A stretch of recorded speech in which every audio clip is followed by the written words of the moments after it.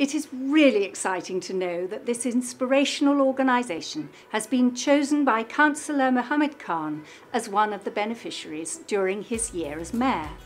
Milton Keynes Islamic Arts and Culture was set up by Anwar Kasim and Miriam Schmidt in response to the devastating impact the 9/11 atrocity was having on the diverse communities in Milton Keynes, and in particular on those who follow Islam. A level of mistrust and misunderstanding pervaded, and so they looked at how they could draw communities together through a shared appreciation of art and creativity. From small beginnings, this organisation now hosts a huge annual multicultural event called Art in the Park, taking place in the summer at the end of Ramadan. Over 10,000 people attend the two-day festival. Through calligraphy, photography, cookery and food, to dance and music and much more, cultural identity is celebrated. We did this in a school group, and it's a join between the Syrian music, and we had that introduced into the school. Music from different countries can be played by anyone. Everyone as a community have come together. Music is like an international language, Yeah. So it goes in every country. And it's a way of bringing people together. I've met so many friends through music, different years, different places, but it's a great way of meeting new people. All ethnic groups are welcomed, and young and old participate in this all-embracing extravaganza. Using educational workshops, interfaith events and digital technology to join and link communities, MKIAC has provided the bridge for communication and understanding. For example, Miriam's textile and design workshops, Stitching Across Borders. Here, whilst developing artistic and creative skills, women, and in many cases those for whom getting out of their home on their own is restricted, have enjoyed expert tuition in the company of other women.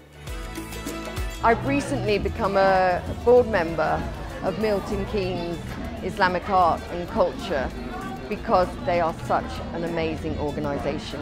We're showing a whole series of artworks here and the artwork behind me. When you do a festival, you never know who will come in, and really everyone wants to help people who are desperate within their community.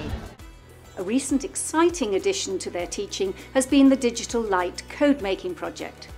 In conjunction with Bletchley Park, they've looked at the importance of digital technology in our lives and how mathematics and art and code writing are inextricably linked. MKIAC has opened up workshops in many different areas, and in none more potently than with young people. The spoken word cafe nights have proved very popular, giving a platform to young people to express their anxieties, their feelings and their aspirations. The combination of poetry and storytelling, performance opportunities break down the barriers of social isolation and loneliness. The growth in range of opportunities and outreach of MKIAC has been exceptional. Educative, creative workshops have established an inclusive environment for people of all faiths and none to come together in friendship and learning.